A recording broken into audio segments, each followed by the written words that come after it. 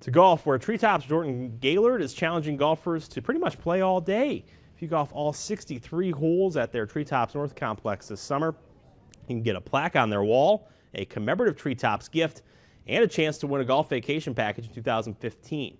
So the 63 holes is a trio of 18-hole courses and a 9-hole of the par 3 course. It's a play on the man versus food challenge, except this way you're actually burning calories. And it can be done. They've already hung 7 names on their plaque, including golf group coordinator Aaron McIntyre. We've had 7 people so far, and my name just happened to be the first one on the list. Actually, when I went out, I wasn't anticipating playing all of them, but I was in a good rhythm. I figured, why not? I've got enough daylight left. So actually, I played in just over 5 hours, so it was about 5 minutes a hole. We have some busy days in the summertime, so we want to try to puzzle you in a way that you're not going to have to be behind a whole lot of people. We just, as a golf staff, look at that tee sheet. If somebody wants to accomplish it, we do everything in our power to help them make it happen. 5 minutes per hole is a pretty good clip there.